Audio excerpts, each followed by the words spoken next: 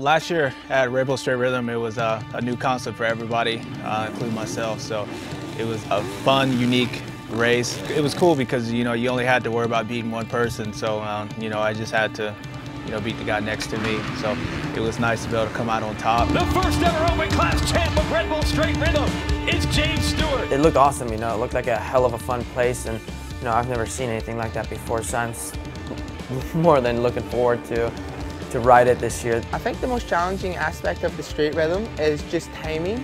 You're pushing so hard to beat the guy next to you that you're hitting jumps faster than you usually would, which if you don't soak them up or scrub them hard enough, then you're going to over jump them, which will totally put your whole rhythm off. Hey, triples a third time, and still Pastrana in the lead. You could mess up from the start to the finish because there was so many different sections that were tricky. You had to do it perfect to win it.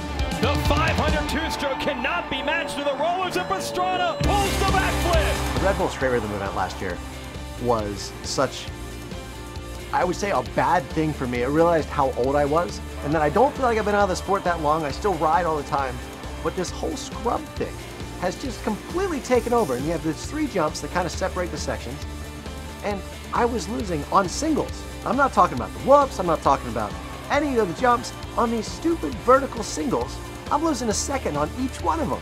Last year I noticed it came down to the dragon's back and the whoops. The guys that weren't scared to commit and hit those things as fast as their bikes would go, and at that point, it's about halfway down the rhythm, and you can go pretty fast on the 450. You shift that thing into 4th or 5th, and they're going pretty good. Probably the hardest part of the race was not focusing on the guy next to you. If you would make a mistake, the guy would pull away, so you would try to hurry up and gain a lot of time, and it was hard because you had to be perfect on the rhythm. So, that part was pretty difficult, but for me, they had the whoop section at the end, so I was able to make up a lot of time at the end.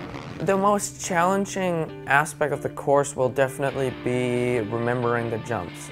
I'm actually trying to study it right now just because last year I had a hard time remembering. There's so many rhythm sections that you're like, did I triple this part? And then you kind of forget. It took a few runs to memorize it. What is it going to take to be successful at Straight Rhythm this year? The start. It all starts from the drop of the gate, because a bad start can put you right behind 2 or 3 bike lanes right out of the hole. It can be won or lost anywhere pretty much. You get a good start, you have a decent sized gap. You make the slightest mistake, or somebody could just be better on certain parts of the track. So you can make up time pretty quick, and I think it's going to definitely be for some close racing. Whether I'm racing the Straight Rhythm or a Supercross series or around 2 barns, I'm just happy to race again.